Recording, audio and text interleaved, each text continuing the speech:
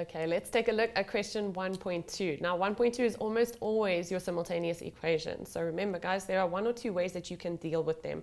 You can either express one equation in terms of one variable and then substitute that into the other equation, or you can subtract them from each other, whatever you're more comfortable with. I prefer substitution because subtracting the two can get a little messy. So let's take a look at this question. It says solve simultaneously for x and y. Okay, so I'm going to express this first equation in terms of x. So if I subtract 3y from both sides, I get x is equal to 2 minus 3y. So now what happens is every time I see an x in this equation here, I substitute this whole expression in there. Okay, so that gives us x squared is 2 minus 3y all squared plus over here, I'm going to group the 4 and the y together, just to make it a little bit neater. So I get 4y, but remember, there's still an x in there. So I need to say 2 minus 3y.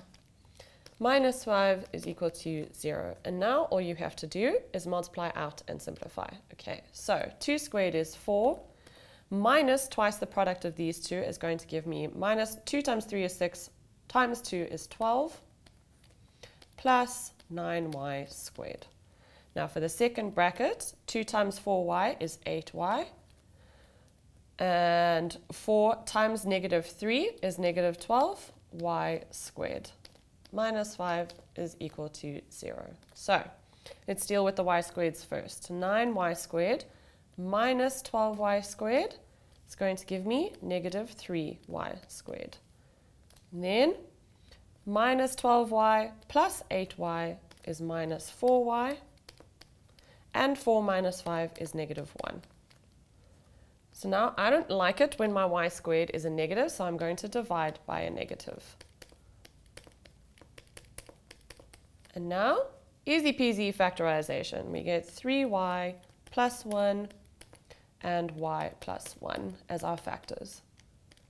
So now we know that y is equal to negative 1 over 3, or y is equal to negative 1. Now, guys, if you think you're finished, you're not. Solve simultaneously for x and y. So now what you need to do is go and substitute your y values back into an equation.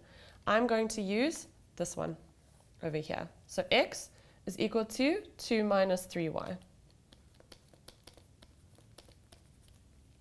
3y. Okay, so x is equal to 2 minus 3 times negative 1/3, or x is equal to 2 minus 3 times negative 1. You substitute that y in there and this y in here. Okay, so that gives us x is equal to 2. Negative 3 multiplied by negative 1/3 is positive 1. So x is equal to 3. Or on this side, x is equal to 2. Negative 3 multiplied by negative 1 is plus 3. So x is equal to 5. So if you do it in the right order, you know, guys, that this y value corresponds with this x value, and this y value corresponds with that x value. Okay, so that is question 1.2, your simultaneous equations.